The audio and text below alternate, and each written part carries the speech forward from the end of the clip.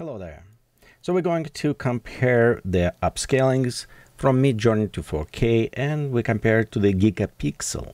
I know it's maybe not apple per apple comparison because MidJourney is actually generating images and can create panoramic and other stuff, and Gigapixel's AI, it is specifically focused on upscaling. But if you saw my videos before, and I'll put link down below for those who miss it, I had quite a bit comparison between all different services and Gigapixels, which one can upscale the best. And of course Gigapixels come up front and I'm using. The major difference, because for MidJourney I think upscaling is secondary. Primarily it's generating images, can generate panoramic, all the stuff, but it also can upscale to 4K inside. Well, you notice it can be 2K or 4K, we'll take it to the maximum, can upscale inside. And Gigapixels cannot generate, but it can take any image from anywhere. And it actually can upscale, reduce noise, remove artifacts, or do other stuff. But for our purpose of this compare upscaling, I think that work the best. We do have it upscale also in Stable Diffusion, but I won't be comparing this right now because it does little bit, in my opinion, underperform compared to Gigapixels, and also not everyone can install on the machine. Okay, so what are we going to do? Right here you'll notice I regenerated some images, and some of them will represent like these robots. Primarily I was looking for single line, messy, see how all these single elements or small details can be upscaled as it add additional elements to this. And another test, I created multiple organic look leaves with a translucent leaf where we can see some cells, and primarily again see how the small details will be upscaled. I generated in 1024 by 1024 several images, and after I upscale.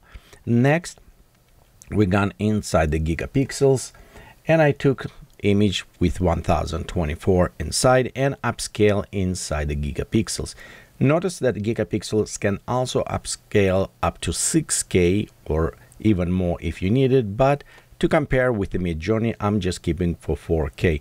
As well, I don't use it any additional settings. It's all set on after upscale.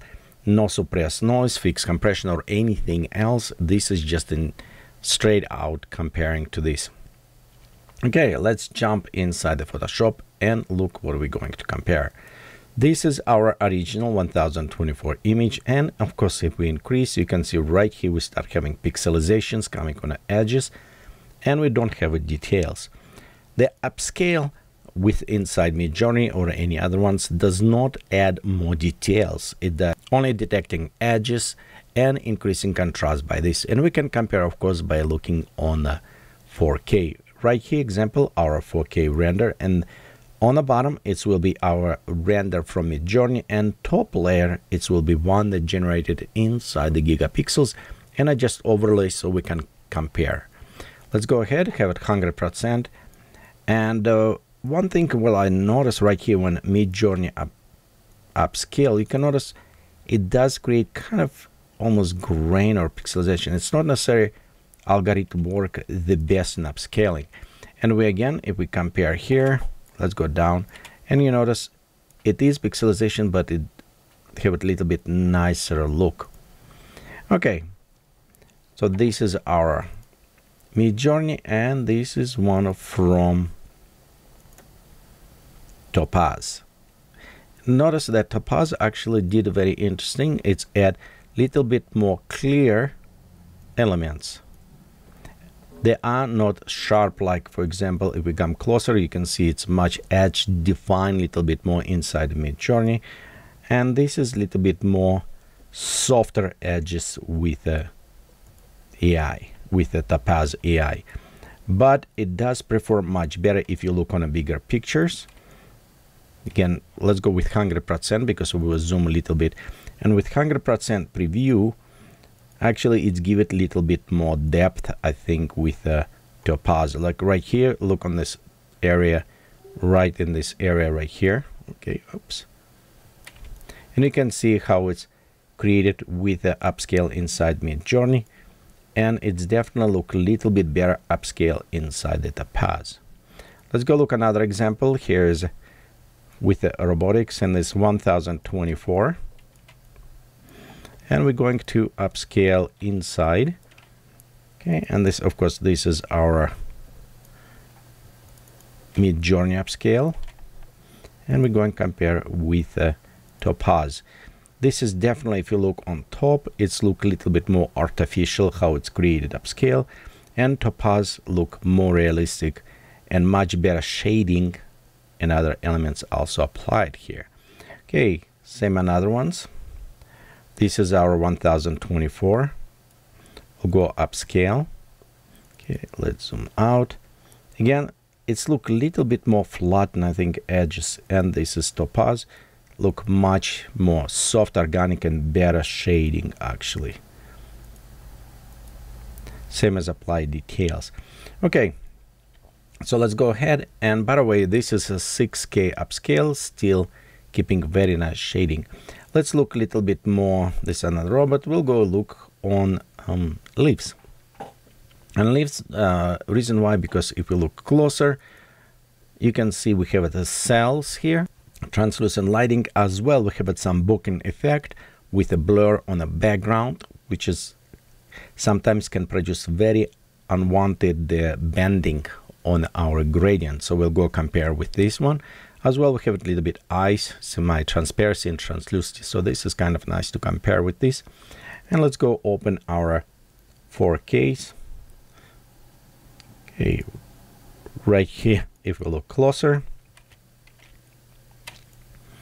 this is our leaf. It's upscale inside the MidJourney, and if we're going with a Topaz, you can see how much more details is actually added, like right here, this element right there. Remember, this wasn't rendered, so Topaz actually created better details compared to the MidJourney. Same if we look a little bit on inside the bending, it does not have any bending here, and I think this is also applied. Notice on the cells and sharpness, this is Topaz.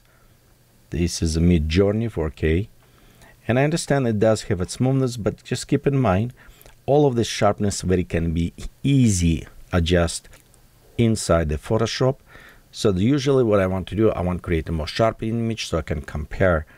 And of course, both of them, I don't think I see any bending in the gradients, but I do see a little bit change maybe in the brightness.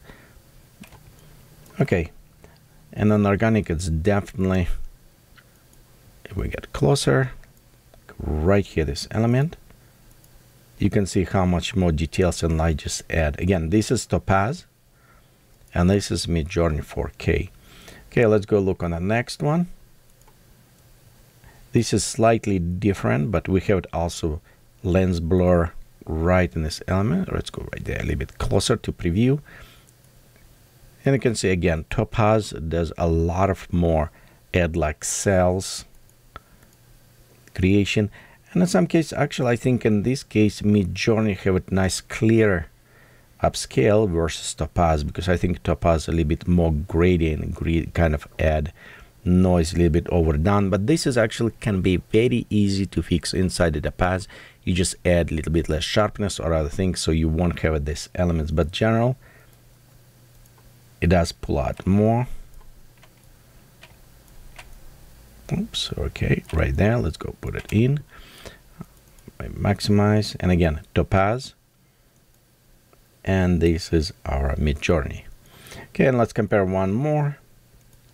Just a little bit different, because this is, we have it also blur on this stuff right there, and this is will be our MidJourney. And upscale, some in MidJourney actually I think will lost some details there, because I think Topaz actually create much better details on this image. And we can see all of the cells on the leaf. So again, before it's look a little bit wash out, and in some algorithms you definitely can see it's washing out there. And here's this. By the way, I will leave a link down below for those who are interested in Topaz. You can download it, free trial preview, see if you can have it. Right now around Black Friday, so it's a very good discount if you decide to buy it. Personally, I bought it. They don't give me or anything. I wasn't sponsored by them.